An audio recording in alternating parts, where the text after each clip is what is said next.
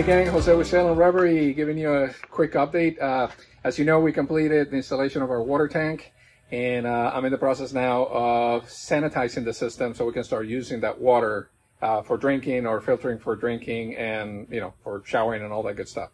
So whenever you put a new tank on, the manufacturer recommends that you sanitize, and they suggest, at least for this particular Vetus bladder tank, that you use 0.13 ounces per gallon. So I kind of figured out it's a 50-liter tank, which is 26.5 gallons times 0.13 ounces per gallon is going to be about 6.9. I'm rounding it to 7 tablespoons of bleach. So that's my measurement. I got to put 7 of these in a mix of water in our tank and get that, let it to sit for about 4 hours. Now, I wanted to show you a little bit of what I did to make sure that we use clean water as much as possible going into the tank.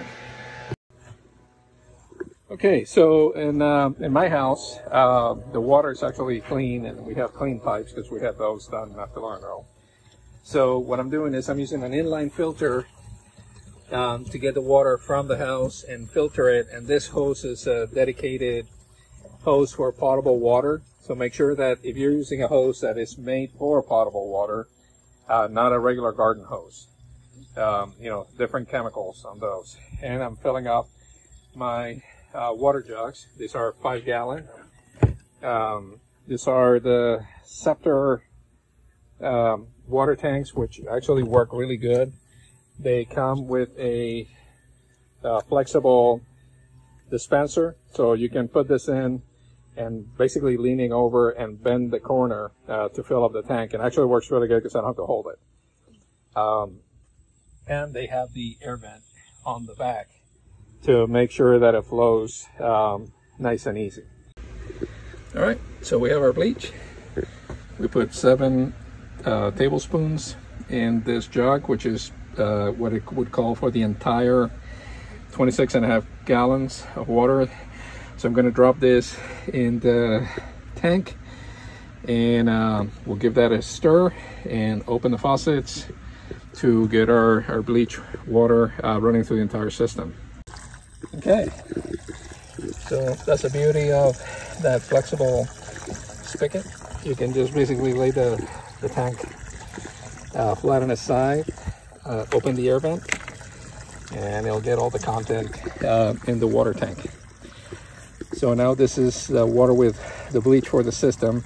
This last 10 gallons should fill up our entire tank, and we should be ready to basically get our system sanitized. So that's our tank. It's completely full. That's you know, pretty much filled to capacity, which is what we were shooting for. Everything worked good. Valves still solid, no leaks. And the good news is that all you have to do is push it, or actually the water is going to touch every area of the tank, which means that the bleach water is going to touch every area of the tank. Usually if you had a hard tank for your water, you would have to fill it all the way to the top, and then you have to go shake it, you know, basically go for a sail or a power run and make sure the water slushes around so that bleach water gets into everything. So next thing is we need to open our faucets.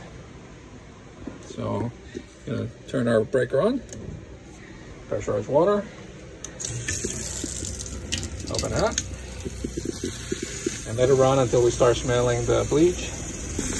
There we go.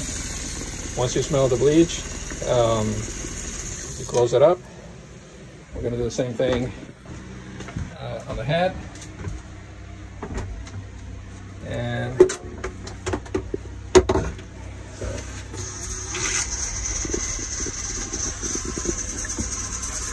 okay, I can smell the bleach, so I'm gonna run the shower head to make sure bleachy water runs into every hose, every spigot. There we go, I can smell the bleach. we're gonna stop this. I'm gonna just leave it there. I'm gonna close the water.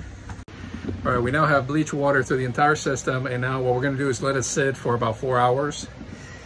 They recommend 4 to 8. This being a brand new system, brand new hoses and everything, I'm gonna shoot for 4, and then I'll come back, drain all the water, fill the tanks back up with just fresh water, and run them through and make sure that the chlorine smell comes out. You know, basically the water starts coming out with no chlorine smell, and that's how we know that the tank is flush and is ready for use. So I'll be back in about 4 hours to check things out.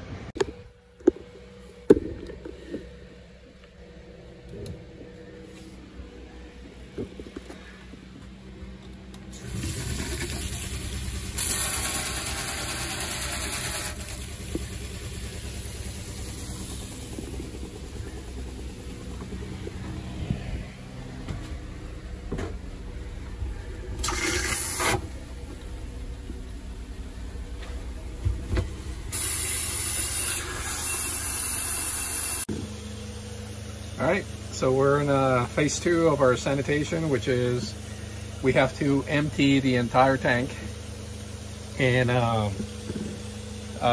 then we have to, you know, put fresh water in and kind of rinse the tank. So we're going to get through 1 cycle of that today, and then I'm gonna drain the tank again tomorrow, and then I'll run, reload it, and after that we should be in good shape.